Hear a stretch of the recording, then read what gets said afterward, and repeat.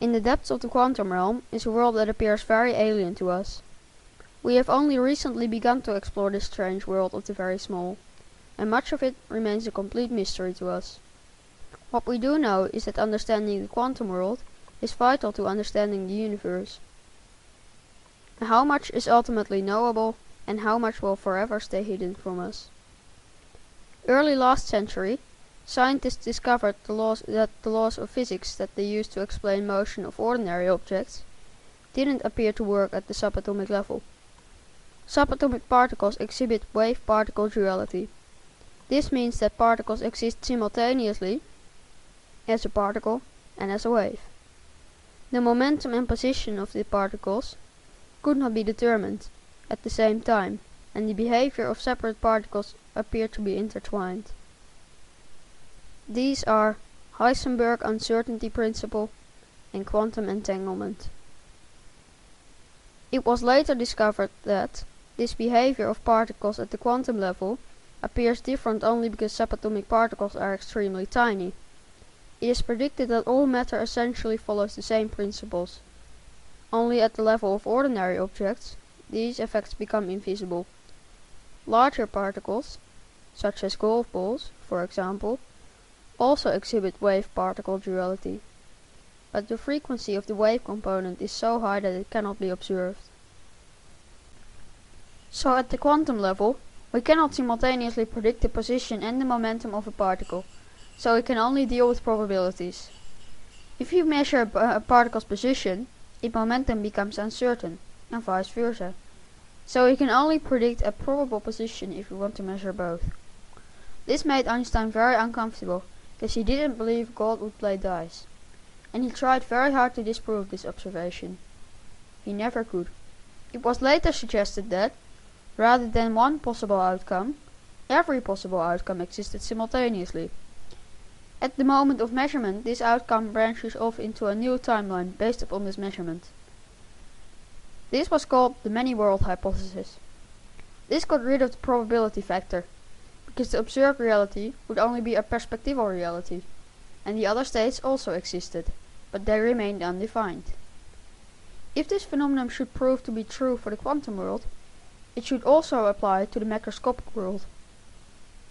It would mean that every possible outcome from any event would exist alongside our observed outcome, and this would continue to branch off independently in infinite ways. It is here that things get complicated. The term world in ManyWorlds Hypothesis is a Pespectival world. So for me, this world is the world seen from my perspective. And everything in the world has a particular state based on my perception. Things I don't perceive remain in an undetermined state. Everyone has their own Pespectival world. My Pespectival world has a unique past, based on my personal experiences, but it has an undetermined future. The person that I am at this moment in time is the person that has my unique past, so the I at this moment is defined. There are an infinite number of other Alexes in parallel worlds, but these are not I. They are the same Alex, but they have their own unique past. However, the I in the future is not yet defined, and therefore corresponds to all possible states of Alex resulting from every possibility. Strange as this sounds, this hypothesis has been widely accepted in quantum mechanics. We can infer that anything that can happen will happen in another parallel world. For every possibility at any moment in time, the timeline splits into a new world based upon this outcome of this possibility. I am only aware of one Pespectival world. All the other possible parallel worlds exist side by side in an infinite hyper-dimensional universe or multiverse. So if I get a crossroad, there are two possibilities, left or right. If I choose right, my Pespectival world will have a past where I turned right. The other possibility also exists. This will be a different Pespectival world, with the past where he turned left. He will continue in this parallel world and be unaware of the other Alex. So here we get to the amazing part. Imagine the Alex who turned right got run over by a car. he has now ceased to exist in this perspectival world. The other Alex who turned left didn't get run over a car, and was still alive. The future of this can still hold every possible Alex. To test this hypothesis, a thought experiment was suggested by a doctoral student at Princeton University. It meant to illustrate the consequences of the ManyWorlds Hypothesis. At first, the rest of the world had a good laugh about it, but slowly, quantum physicists started to take it more and more seriously. I will briefly explain the experiment. Remember, this can only be a thought experiment, not a real experiment. A fictitious person played a game of Russian roulette. You would expect that he would be dead after a few tries. Only from his perspective, he can continue to fire the gun, and every time it misfires. Or he would get wounded, but he will never die. Why?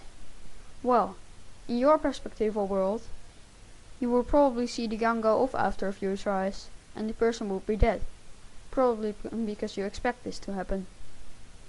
He would then cease to exist in your perspectival world, but in at least one parallel world he would stay alive. In this parallel world, the only possible outcome is that somehow he miraculously survived the experiment. Because the world where he died, he ceased to exist for him, and he can no longer experience it. Of course, what happens to his personal identity, and whether his alter ego in another world is actually the same person is unclear. He would never know the difference though, because in his perspectival world he didn't die. The idea of the ManyWorlds Hypothesis, and whether its relation to reality, remains to be proven. What are the implications of the ManyWorlds Hypothesis? It could suggest that no one can die. In our own perspectival world, we would also always miraculously survive as our alter ego in a parallel world. We will survive any accident or disease, and if we happen to die of old age, we can argue that there will always be a universe where we haven't been born yet, or exists in some other body or form. We would never know the difference, and continue living eternally in the present of our own perspectival world.